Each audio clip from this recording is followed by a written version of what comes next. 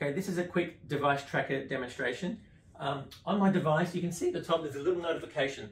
That's told me that there's some devices in the area that I'm in that are identified as being missing. Now, there's two ways to identify a device as being missing. Either you've lost it and you've got onto the portal and you've logged it as missing, or there's an algorithm that says the device has been sitting in the one spot, it hasn't been touched, the screen's gone off, so it hasn't been on charge. So there's certain criteria that it fulfills and automatically goes into the lost bucket.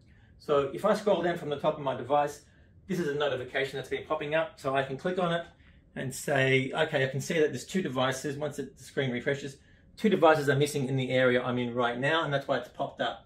So we've got two scenarios I'm going to show you. One is a device that's still got power. One is a device where the battery has gone flat. So we've got the BLE battery to do the finding. All right, let's find the first device. So what I do, I click on it, and it shows me some information about the device.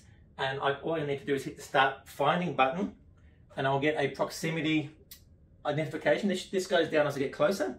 And so I'll start walking around the room, see if I can find it. So I'll be looking to get the number lower. So it's going to 9, 9.8, 10, 9, 8, 7, 6. So as I get close, an easy way to find a device that still has power is by hitting the play sound button. So I'm nearby, I play the sound, and I can find the device very easily using that. So I'll just exit out of that.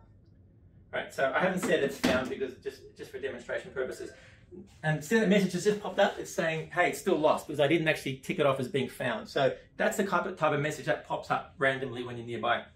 Let's try the other scenario. This device has gone completely flat. Battery's dead. Let's see if we can find it. So I click on that. Same scenario, you get some details, but all you need to do is hit Start Finding.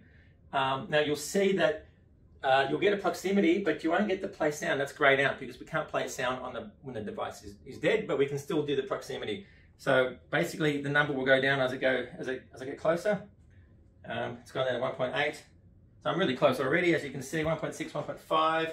So I'm really close. I can't see it on the bench. Maybe it's somewhere else. Yeah, here we go. We're getting really low now, 0.4. Of course, open up the cupboard and there's the flat device found. So they're the two scenarios. So yeah, if you've got any questions, please give us a call. Thanks.